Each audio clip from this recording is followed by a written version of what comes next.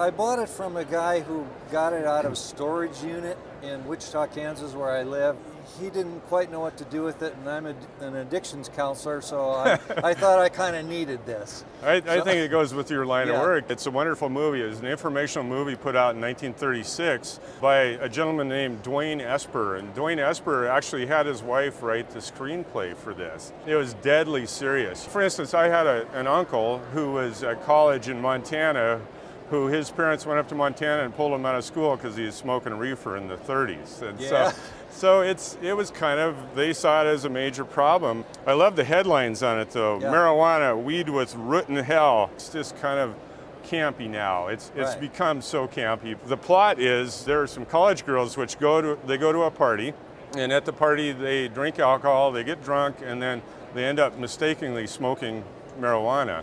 From then, their lives just cascade out of control. The one character, the main character, she has an affair with the drug dealer, has a child out of wedlock, gives the child up for adoption. The drug dealer is killed, and by the end of the movie, she becomes a drug dealer. It's very, shall we say, allegorical to drive a point home. Right. What do you think you're going to do with it?